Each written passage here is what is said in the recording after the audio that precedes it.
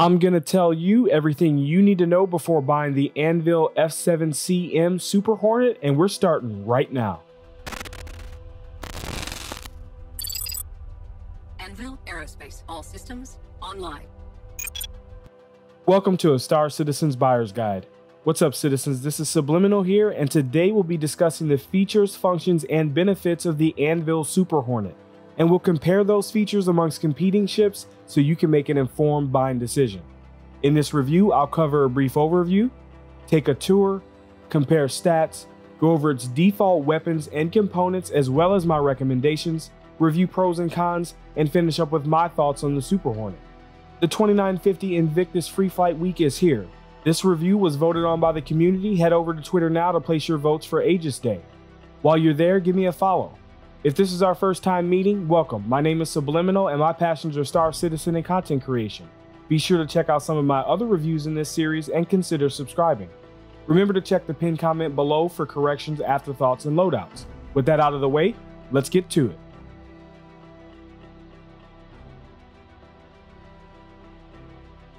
The F7CM Super Hornet is a civilian variant of the F7A Hornet space superiority fighter developed by Anvil Aerospace. It's designed to mirror the F7A Hornet as closely as possible using equipment and materials available to the civilian market. Proving that two heads are better than one, a second seat has been added to split the logistic and combat duty, making the Super Hornet a truly terrifying mark to engage. They are popular among mercenaries and bounty hunters. Anvil Aerospace is a Terra-based spaceship manufacturing company providing ships for the military and regular citizens. Anvil Aerospace has made some of the best dogfighting ships in the Star Citizen universe. The F7 Hornet series are a series of ships mostly dedicated towards combat and dogfighting. Some of the Mark I variants include the military-exclusive F7A, the base model F7C, the scout version F7CR Tracker, the stealth variant F7CS Ghost, the special edition variant F7C Wildfire with a size 4 turret on top, and the closest possible loadout to the F7A, the F7CM Super Hornet. As of today, the Super Hornet is for sale and upgrade on the Pledge Store for $180 for a very limited time. It is available as a loaner to Valkyrie, Terrapin, and Hurricane owners. It is available in-game at Area 18's Astro Armada for a little over 2.1 million Alpha UEC. However, it is not available to rent. Now that we know a little bit more about the Anvil Super Hornet, let's take a tour. If you'd like to skip this tour, the timestamp is on screen and in the description. The first thing you might notice is the extra set of chins the Super Hornet has over the base variant. As stupid as it may look, they add another 2 size 1 hardpoints, so I'll take it. Let's step back and check out the second dual turret up top with 2 size 2 hardpoints. Below that, we have what looks like a large intake. And just when you thought we might be finished with the guns, down here on the wingtips, we have yet another gimbaled size 2 hardpoints. This amounts to 2 size 1 hardpoints and 4 size 2 hardpoints, all gimbaled and all pilot controlled. Around the rear, we have its massive main thruster, and we can begin to see why they choose the name Hornet for this ship. Here we see 2 maneuvering thrusters. The starboard side is identical to the port side, and just above the starboard side intake, we have another maneuvering thruster.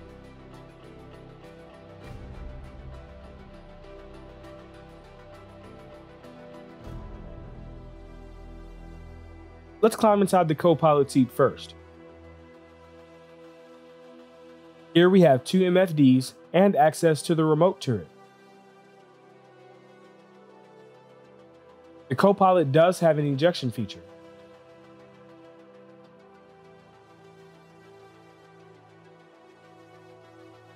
For the pilot seat, we can see the UI hasn't been updated to the new building blocks version as seen on the Gladius. Here we have the annunciator panel, 6 MFDs, and a hollow radar. The pilot has an ejection feature as well, and also access to the remote turret.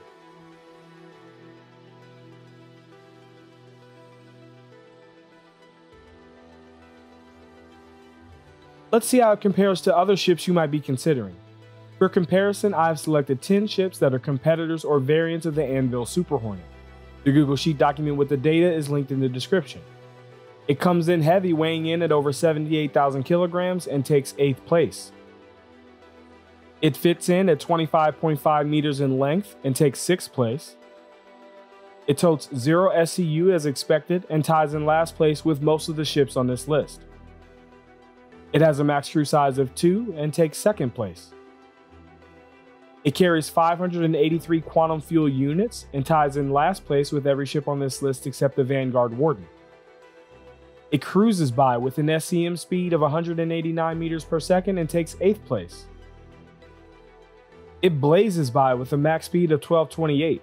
It takes 8th place here, but it's actually only 8 meters per second slower than 1st place. It slowly steers in with a maximum yaw pitch of 55 degrees per second. It ties in 6th place with the rest of the Hornet series. Where the Hornet series really shines is its total HP of almost 11,000. Unfortunately, the Super Hornet got a nerf and is slightly less HP than the rest of the series, so it comes in 5th place. It blasts its way in with a default pilot DPS of 1616 and takes 4th place. The only ship on this list with a manned turret is the Vanguard Warden. It throws Ps with a combined missile payload of just 21,000 and takes the 9th spot. And the Super Hornet is available for sale for over 2.1 million Alpha UEC and takes the 5th spot. This buyer's guide is brought to you by my Locations of Standing collection over on Display. Any purchase made supports the channel, and for every purchase, Display will plant a tree in places that need it the most. Click the link in the description. Now let's talk about its stock weapons and my recommendations. On the nose, the Super Hornet has a gimbaled mount that holds 2 size 1 hardpoints. Up top, it has a Hornet ball turret that holds 2 size 2 hardpoints. On the wing tips, we have a gimbaled size 2 hardpoint. And for missiles, we have a size 3 missile rack with 4 size 1 missiles. The nose mount has 2 size 1 CF117 Bulldog laser repeaters. If you prefer energy weapons, you can keep these. I'll be swapping them out for 2 Yellow Jacket GT210s. One Yellow Jacket is size 1, does 16 damage times 800 RPM for a total of 213 DPS and a 2100 meter range. With ballistics, ammo should be taken into account. It has 7,000 rounds that would deplete in 540 seconds of continuous fire. On top, the ball turret holds 2 size 2 CF227 Badger laser repeaters. I'll be adding a couple of Scorpion GT215s. One Scorpion is size 2, does 21 damage times 900 RPM for a total of 318 DPS and a 2100 meter range. With ballistics, ammo should be taken into account. It has 8,000 rounds that would deplete in 533 seconds of continuous fire.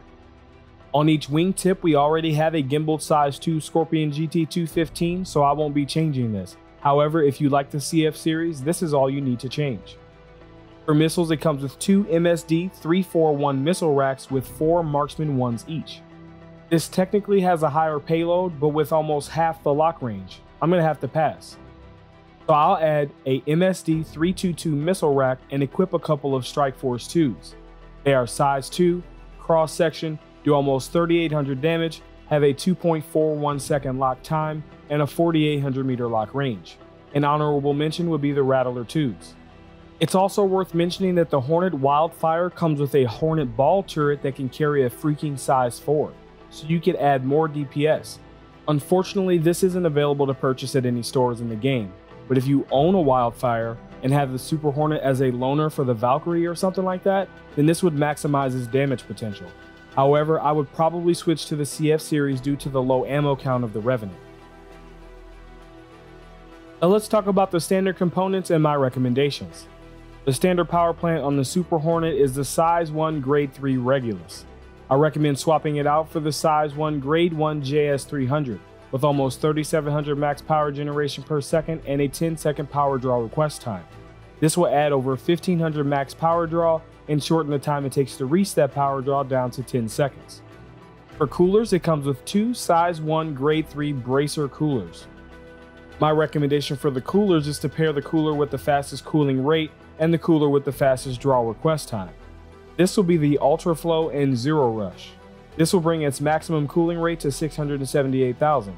In this configuration, the Zero Rush will start applying some cooling quickly because of its low power draw time, and the Ultra Flow will add to your overall cooling rate. For shields, it has 2 size 1 grade 3 all-stop shield generators. My recommendation for the shields in 3.9 is to pair the best overall size 1 shield, the FR66, with either a Palisade for slower ships or a Mirage for more nimble ships. Since the Super Hornet is about average, I'll just add another FR66. This will add a total of 1400 shield capacity and raise its regen rate and lower its PDRT. And lastly, the QT drive it comes with is the size 1 grade 3 EOS. I would swap it out for the Atlas. It's size 1 grade 1, has 151 megameter per second quantum speed, a 5.1 second spool up, and a 9-second cooldown time. With the Super Hornet's quantum fuel capacity, it can make the trip from Port Olisar to Microtech without stopping to refuel. I'm literally recommending this quantum drive because I'm tired of responding to the comments about the voyage. You guys win. If you don't have around 145,000 Alpha UEC to spend on all this at once, I would buy them in the following order. And it looks like they can all be purchased at New Babbage's Omega Pro or Center Mass, except for the quantum drive.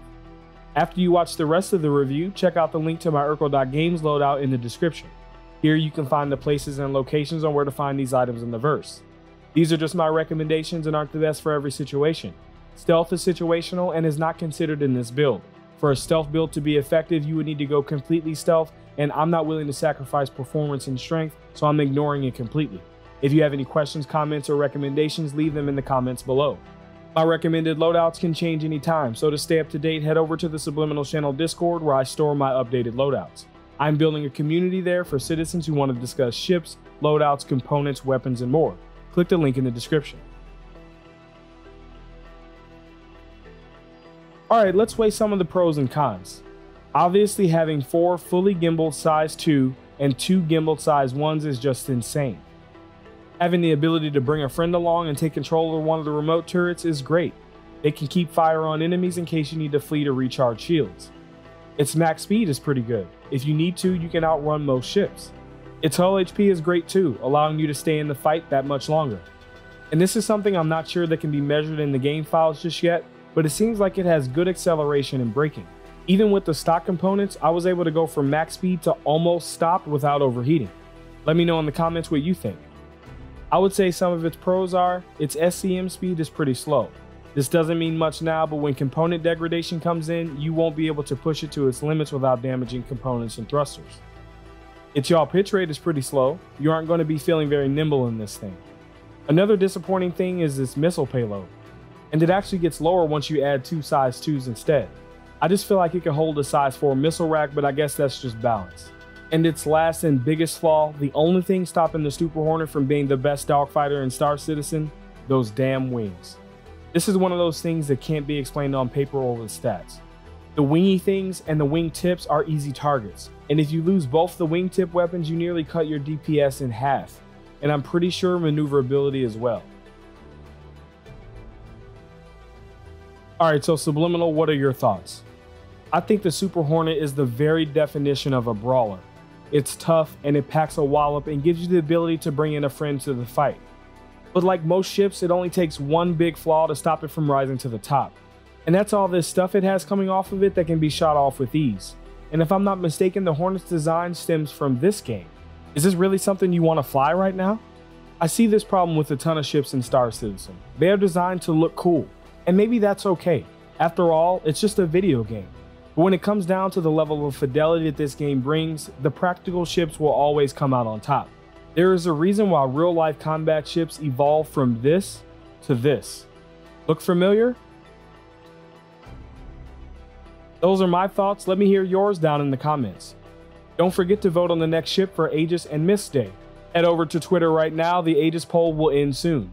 If you've enjoyed this review, check out more of my content. If you'd like, there are 6 ways to support the channel. Number 1, you can smash that like button. Number 2, you can share this content with someone who may enjoy it. Number 3, you can check out my Locations of Stanton collection over on Displate. Number 4, you can subscribe and turn on the notifications by clicking the circle here. Number 5, you can become a channel member by clicking the join button below. And number 6, if you're feeling generous, consider becoming a patron. Some pledge perks can be seen here, including desktop versions of my Locations of Stanton collection available to all patrons. If not, your viewership is greatly appreciated. Until next time, citizens, I'll see you in the verse.